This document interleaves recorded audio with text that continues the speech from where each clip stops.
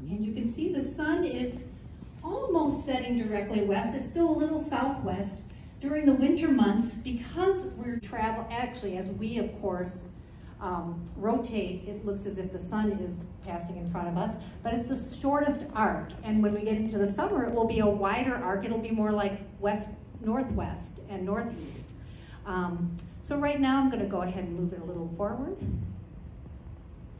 And I have the planetarium latitude and longitude set for here in Cartersville. And this is about what the night sky would look like if it's clear tonight or if we could see through the clouds. And does anybody see something they know already?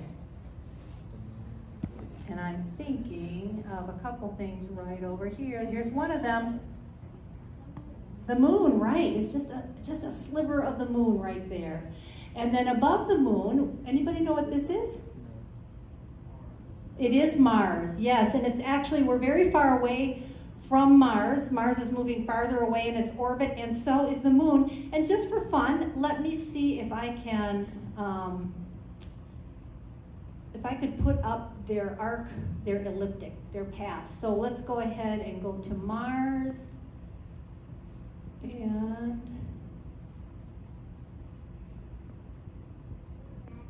okay, let's see if I can do this. Let's bring Mars up. Of course, the moon is in front of it, but there is the red planet. I'm going to talk about that a little bit more later. Let me put it back in. And here, light years apart, but they do travel in a group, and they're so far away from Earth, even though they're part of our solar system, that they look as if they belong together.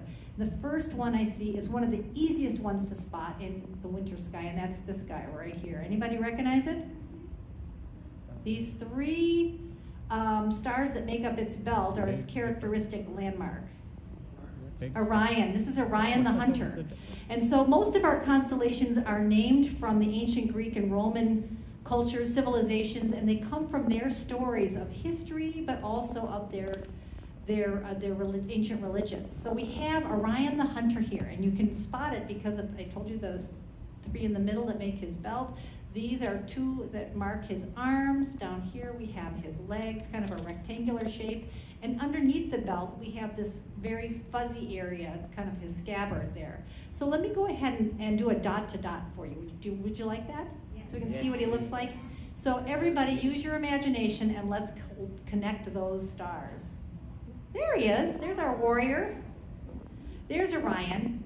And wait a minute, no self-respecting hunter goes out without his faithful companion hunting dog. And so let's take a look at that. And we go right over here, and we have Sirius, the dog star. It's part of the constellation Sirius. It's one of the closest stars to Earth, and so it's one of the brightest objects in the night sky. I think it's the ninth brightest object. So let's go ahead and put together Canis Major, which means big dog in Latin. Here goes our imagination. Does that look like a dog? Yeah. Okay, well, above Sirius, his nose, there's another bright star, and it's called Procyon. And it actually means before the dog, and that's right here. And it's part of a constellation called Canis Minor, which means the little dog, or the lesser dog. So let's see him. Here comes Canis Major. Does that look like a dog? No. Maybe a hot dog? That's the only dog I think that one looks like. So we will have a little more fun with him later. But let's go see what Orion is hunting. So if you go to his belt, these three stars, so I want to point this belt out. It's called an asterism. A smaller grouping that's part of a constellation is called asterism. And if you go toward the east, you'll get to Sirius. And if you go up here to the north and west, you're going to get to a very bright object, and sometimes it's very orange in the night sky, because this is an orange supergiant star. It's called Aldebaran, and it's the eye of a bull. So here's his face. There's kind of a V shape of stars here. Then there's a patch on his back, kind of a hazy patch called the Pleiades, or Seven Sisters, and I'll tell you about them a little bit later. His horns up here and his legs down here. Let's connect him and see what he might look like. Okay, Taurus. Here he goes. There he is. So that's Taurus the bull. And these are just wonderful constellations. So let me point out a couple. In fact, before I do any more, I want to go ahead and change the night sky. So I have it looking the way we would see it. We can usually make out about 100 to 200 stars with unaided eye here in a suburban area because of all the lights that we humans like to have on at night. Our street lights, airplanes, cars, our house lights, security systems, stores, even our houses are all lit up. So it's hard to make out the night sky. So I'm gonna magically transform it to the way it would look if you were in a dark sky area or way up in the mountains. So we can see a few more stars. And of course we see that arc of the Milky Way galaxy going on between the dogs and by Orion and Taurus. That's of course part of our Milky Way galaxy, a galaxy made up of billions of stars, just like our sun, some bigger, some smaller, some about the same size, some about the same age. And there are many, many myths about the Milky Way from different cultures through history and around the world. The ancient Greeks and Romans saw it as a river of milk, and so they called it the Milky Way. The ancient Chinese used to think of it as a river of silver fish, and they explained its disappearance on a very bright full moon night, or when you can't see it, as that these silver fish were very shy, and so they would dive down and hide underwater when the moon was out. But my very favorite story right now comes from Eastern Europe, a group of people that went through a time of tremendous hardship. No rain fell, their crops didn't grow, and they were very hungry and starving people. And their benevolent king, their good king, was so concerned about this lack of food that he traveled around the known world gathering grain and other food to bring back to his people. And apparently, according to the story, he decided to take a shortcut and travel across the sky to get back home. And as he went, of course, he dropped some grains of rice and wheat. And so that's what we see in the night sky. So the importance of that story was to tell a people about an important time in their history and about a very good king, so that when they looked up at the night sky, they would remind themselves of those times. So that's the story about the Milky Way, and you might even make up your own. So before I show you a little more about the constellations, there is another one hiding underneath Orion's legs. You are not going to believe this one. Right in here. He's hard to make out. He's got 2 ears over here. He's got some feet, then a body. And it would be something that a hunter might look for. This one is called Lepus, the hare. So he's hiding. And nobody's paying any attention to him because he's focused on Taurus, and Sirius is following Orion the hunter. So let's go ahead and use our imaginations and fill them in a little bit more. So let's take a look at our little hare. He might look like this. And Canis Minor, it does bother me to see those just 2 stars up there, so let's see what he could look like. And Canis Major would look like this, perhaps. And Taurus, the bull, surely looks more fearsome than we see up there. He could look like this. And do you think we should do something to Orion as well? Yes. Yep. Okay, here we go. So now if you lived long ago before there was any electricity, and maybe you were in charge of taking care of your family's sheep or goats, and you lived out near a very arid area, and you're up staring at the night sky, you might tell stories about it, and you might actually see them moving.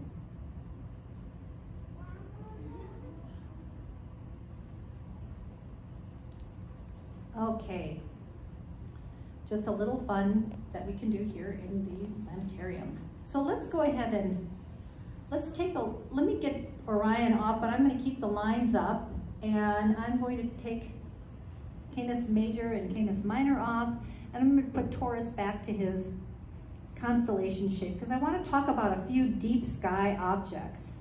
So if we look at Taurus, oops, I left Lepus up there. Okay, Lepus, there you go. If you go, let's go back and look up at Taurus and look at that star Aldebaran right up here.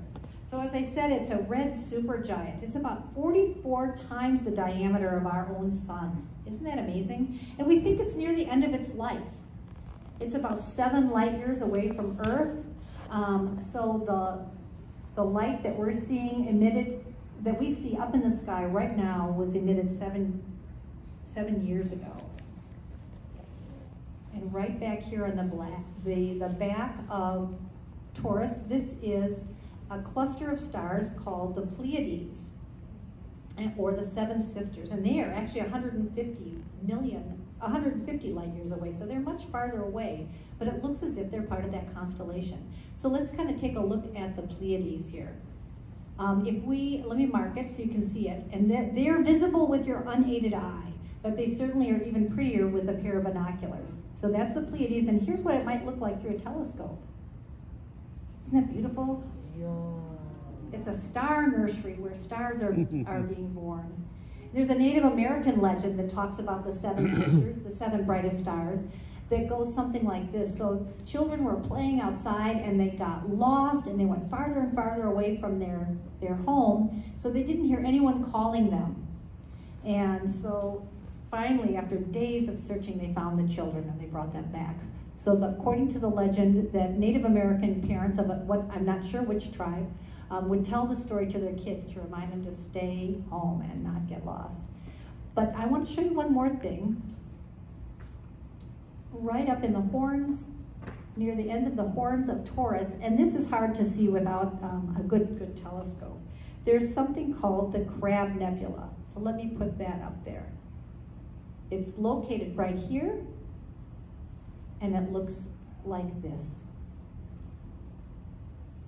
Whoa.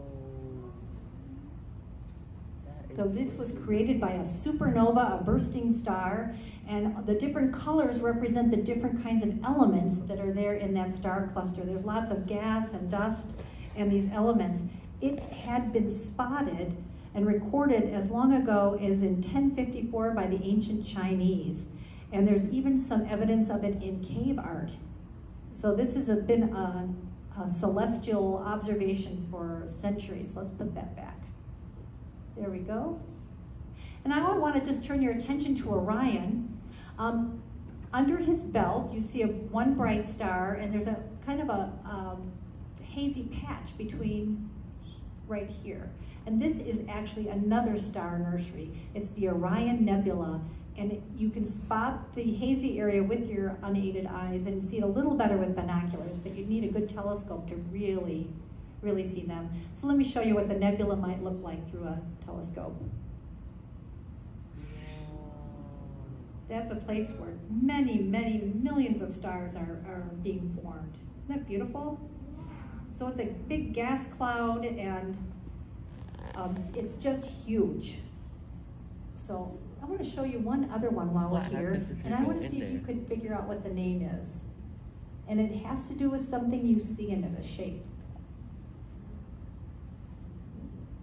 Here's where it's located. That looks like a horse. Did you say a horse? Yes, that looks like a horse. It's called the Horsehead Nebula. Yep, that is. That's exactly what it's called. Good job. It does look like a horse. It's kind of it's called a reflecting or a reflection nebula. So it's reflecting a lot of interstellar gas and dust. It's a lot of hydrogen in it. Those different layers of colors are different layers of gases that make up that nebula. So thank you for that help. I'll put that back in the sky. Now let me go ahead and take off Orion's line. Good job. It's marking. Can you still find Orion? No. Good. Yes. So if you can find Orion, just use his belt and go up toward the west and north, and you'll find Aldebaran and Taurus. And let me just show you again. So here it is. Here's Aldebaran, and then you see this hazy patch here, the 7 sisters right there. And again, you go southeast from the belt, and you're going to find that bright star, Sirius. Oh, you can okay. imagine that dog up there in the sky, and go up and see Procyon right here. Yep. So we have a little bit of time left, and I thought maybe it would be fun, since we're talking so much about Mars today, to take you to Mars. Would you like to go to Mars? Yes. Okay, buckle up, here we go. I'm not the best flyer, so I hope we make this mission okay. We are staying in our solar system, so you will notice constellations like the Dipper up there. We will see Orion again.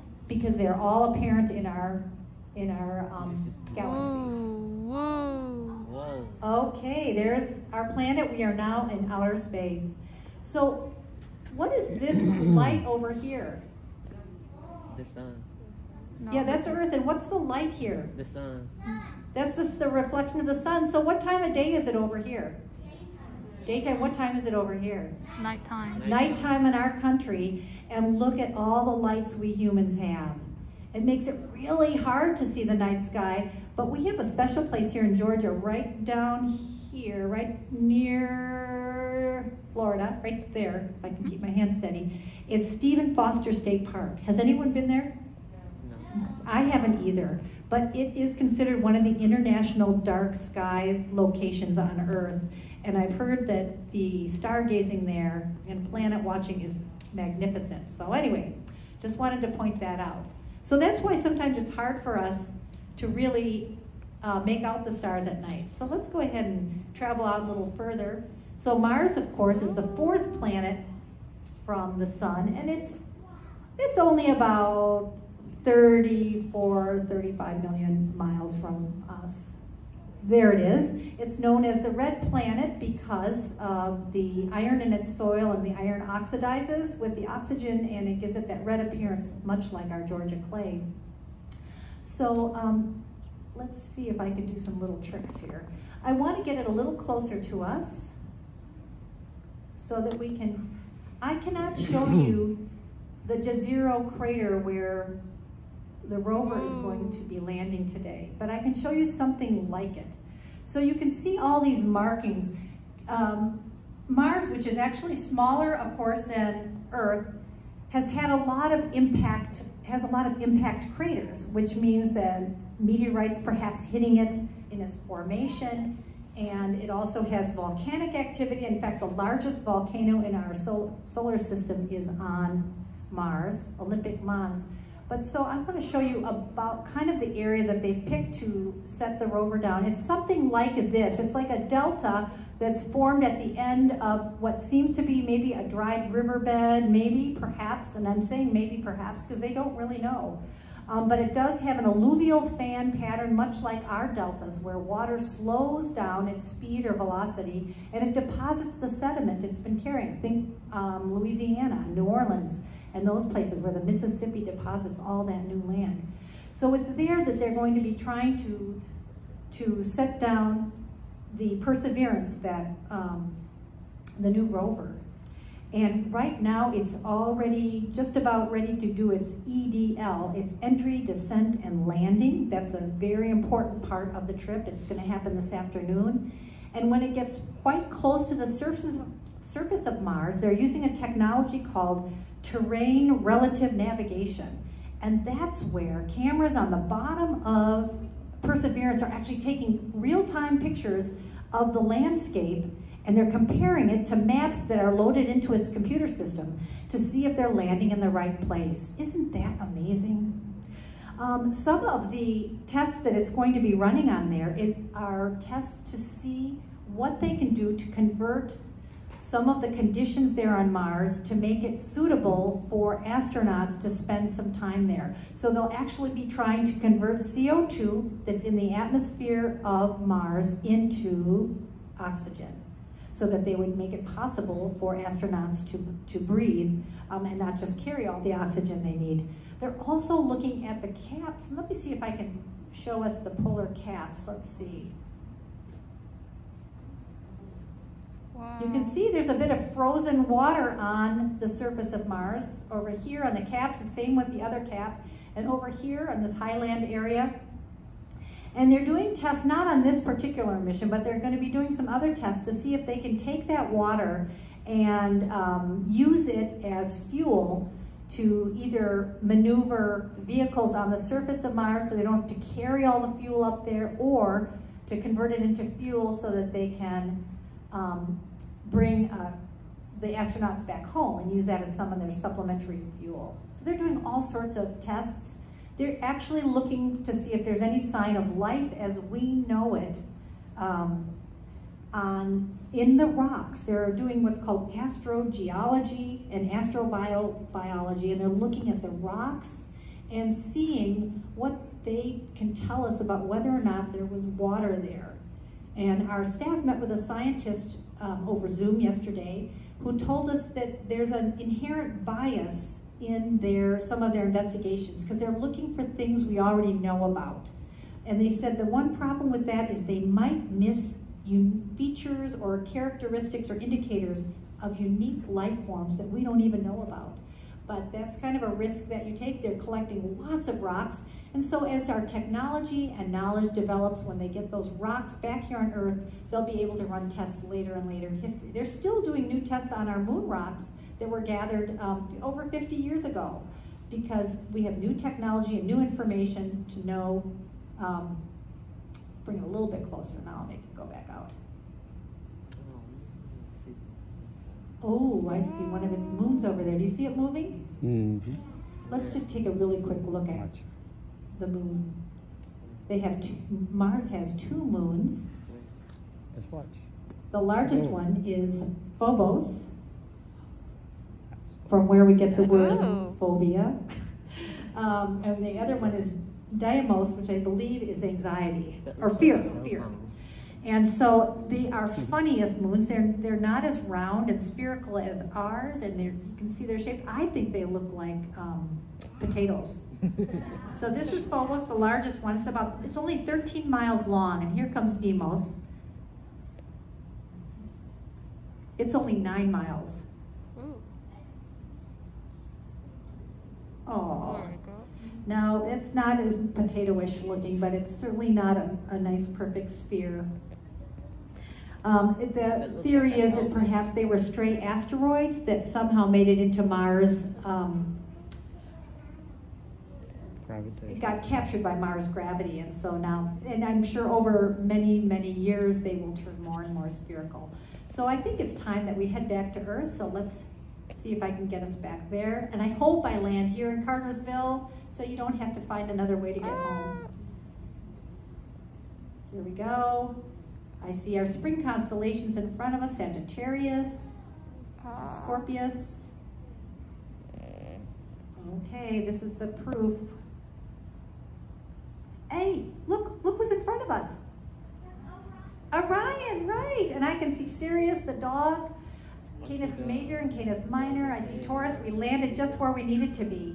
So let me go ahead and move time forward. So as we move forward, of course, this is really the Earth rotating. Now we're rotating closer toward the sun.